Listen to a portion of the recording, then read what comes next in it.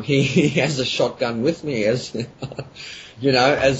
the world ends in an apocalypse. I don't know, so yeah, it is. There are some look, it's, to answer the question, I mean, it's a totally ridiculous concept. I mean, to actually think to yourself, that the Massachusetts Institute of Technology, the MIT, for example, and EPC Global, the guys behind the RFID, have basically gone on record, and people can go Google it, and you will actually see that they've actually allocated a certain amount of bits, for all product in the world, from automobiles, computers, all the way down to humans, razor blades, and grains of rice. So it's not as though, we're making this stuff up. This stuff is very much in their journals. It's very much in their white papers. And humans are very much on the hit list. Very much so. As you said, if the barcode for human beings already there, then what we're actually talking about is their ways of getting us to accept them, sticking it either on us or in us, so that we can't actually get away from it. We are to be tagged, literally. Exactly. And look, how it's moving as well, it's very slick. I mean, when you actually look at the pay-per-go system based. Greg's line's just dropped out, so if you bear with us. Now's a good time to play our first song, actually. Here Comes the Sun. Alright, let's have a look, see if we can get him back. Sorry about that. Hi Greg, you're back, mate. Excellent. I am. My machine decided to do a Windows update. Oh, mate, what was the probability of that? It's all good. So where were we?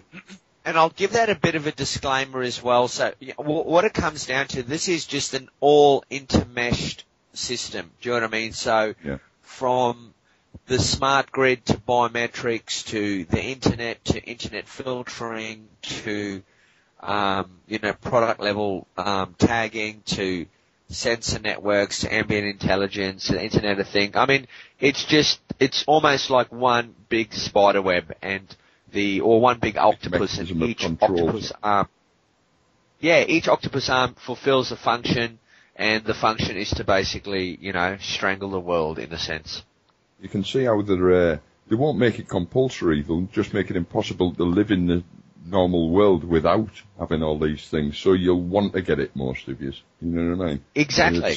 I mean, for me, to go to the States, I had to go through the visa waiver program. Now, I will not go through a naked scan. I'll rather just be, searched just as principle.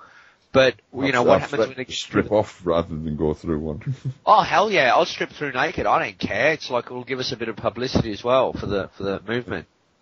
Better that than backscatter radiation poisoning, anyway. Yeah, exactly.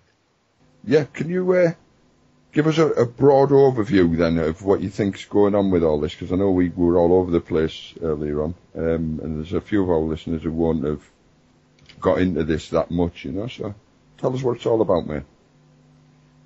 Basically, what it is about, I mean, what we are seeing, and this is, and the average person can see that out there, is that, every sector is basically being controlled, dominated, and squeezed. So, the average person out there is working longer, he's working harder, basically bringing less money home for the family and the like. But the question is, why is this, let's say, squeezing occurring, from every sector, whether we're seeing it from the military-industrial complex, we're seeing it from the security angle, we're seeing it from, the powers that be wanting to know, what we're doing, how we're doing it, when we're doing it, and where we are when we are doing it. So the point, I guess, behind this is it's every particular area is starting to merge into, let's say, a collective plan or collective goal. And the goal ultimately, I mean, it just becomes something as simple as what the true agenda is to take you, the person, and we have what's out there which is called the Internet of Things. Now, what the Internet of Things is, it is a grand plan from the top tech giants in the world, which is to bring every single product on the face of this earth, from, jumbo jets to sewing needles, and to make them digitally aware. So to basically have trillions of devices around the world, all going online, all being able to be queried and accessed. And unfortunately, it happens that on the agenda that the human being is also on the hit list. So what they want to do is actually turn you, if you like, into a node. So, in an actual computer system where you basically exist as a particular node within the system. So you have no more say than, let's say, that sewing needle. You have no more say than that cornflakes bottle that has an RFID chip. And look, we've got large companies out there like IBM who has basically stated, that any person can actually become digitally aware and networked. So although the plan sounds absolute grandiose and almost to the point of science fiction, the point is that the patents are there. The patents are there. The seed funding is there. The agendas are there, and then obviously, you have the driving motivators that keep pushing this thing into full view. Yeah. It's the net titans, basically, isn't it? Every facet of normal life is going to be infested with these things one way or the other. So it'll get to the point where you won't become forced to have one of these initially. You'll just have to have one because nothing works. Whether it's an electric door in a supermarket or a public transport, none of it will work for you unless you've got these digital devices about you, whether they're in you or on you. You've got a chipped passport. I believe the driving license is a chip now. Correct. It'll get to the point where you simply won't be able to function without adopting all these things. And that's what's actually, that's what's actually happened out in Australia. You have had some civil libertarians stating, look, we will not take this new passport that has, a biometric identifier in it.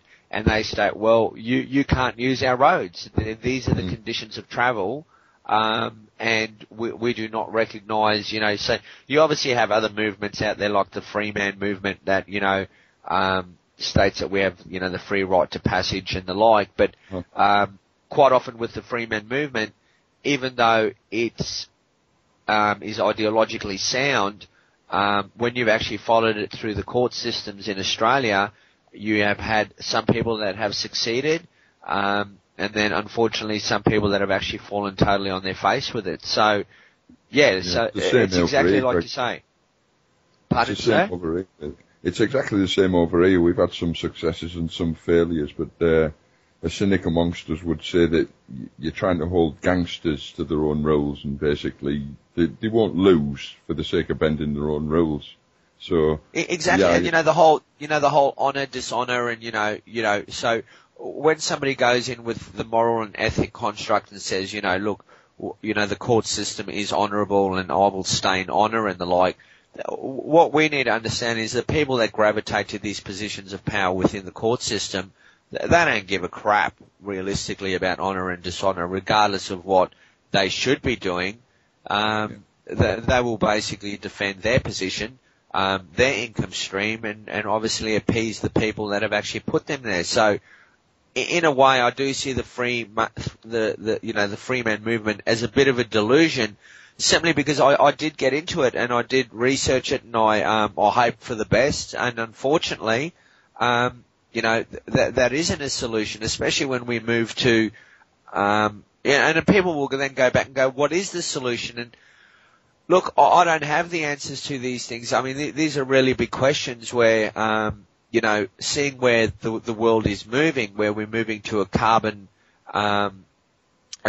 measuring society. That for me, I think one of the major things that people need to resist is this whole global warming fiasco, because once we have introduced and reduced man to actually being a carbon emitting monster, if you like, that needs to be measured and quantified, that's where the game truly rolls over into their hands. Absolutely, yeah. One thing that occurs to me, I think, is how can I frame this? Well, put it this way. If we don't do something about the RFID issue and that whole notion of being commoditized, barcoded, chipped, whatever it be, the absolute certainty is that the free man thing is out of the window, because it won't matter a toss whether you consent or not. Then you'll have consented as the swipe you run through the door of the courts, basically. All your choice is taken from you when your consent will be issued then, as a matter of course, through this RFID thing. So we certainly need to acknowledge that I have some faith in the notions of sovereignty and whatnot. It certainly provides me with a framework to explain myself, I guess. Yep. And I'm not sure whether I should. But at the end of the day, the sovereign movement is dead in the water if the chipping thing comes in. And worse than that, this whole stuff about mind-reading equipment and what have you, because anybody that hasn't looked into that, basically you need to look into that. The degree to which they know what you're thinking and can administer drugs and whatever, God knows whatever else, to correct that thinking. The only thing that's prevented them doing it in the past, in my opinion, is the technology wasn't there to allow them to. And if you start looking into it now, the technology's there. As I mentioned earlier on, a device I came across, euphemistically called the brain pacemaker, which is a feedback loop, basically. It's a derivative from a device for diabetics that was sensing how much, the blood sugar levels, and then administering insulin automatically. And they've now got it to the stage. Yeah, they've now got it to the stage. And this is how it all intertwines. I mean, when you look at Verichip, for example, they're working on, an in vivo glucose sensoring device. So you'll have the Verichip. The Verichip itself will obviously have a sensor on it that will obviously detect, the glucose levels within the system. But then they're obviously working on a miniaturized version. And now we're moving into the worlds of nanotech, where you could actually have a delivery system of insulin within that chip in the future, which will actually deliver the right amount of insulin. And that is when our position starts becoming a lot more eroded, because they obviously are then delivering a service to a demographic that is not quite happy. I mean, who would want to be a diabetic and obviously be, jabbing needles into themselves, 3, 4, 5 times a day? So, they have obviously seen the demographic and said, well, look, if we can get this particular product into a demographic that is already, quite happy, not quite happy, but accustomed to actually, putting needles into themselves, and we can say, look, this product will, although it needs to be replaced, every 3 months and the like, gone are the days where you actually have to introduce a needle into the system. So, we need to understand that these people are true geniuses. There's no, they're psychopaths, but a psychopath. Sorry? If you think of all the different ways that this stuff's going to be slipped into our world view, there's, as you said, there's cartoons, mainstream media for children, where they're constantly just normalizing these concepts in their brains for them. So they'll grow into adults that just take it for granted that you have things under your skin that deals with your illnesses and stuff. And you've got other issues like, let's face it, it's only a matter of time now before they interface prosthetic legs directly with the mind, so that paralysed people can have artificial legs that walk when the mind tells them to and stuff. And I'd be the first to applaud that sort of thing. The technology is fantastic if it's used for, for decent things, but unfortunately we all know what they'll use it for. Yeah. And, exactly, and that's the point. I mean, look, they're very aware that, they'll always go into market, obviously with a university, for example. So, going back to the mind reading that you're bringing up,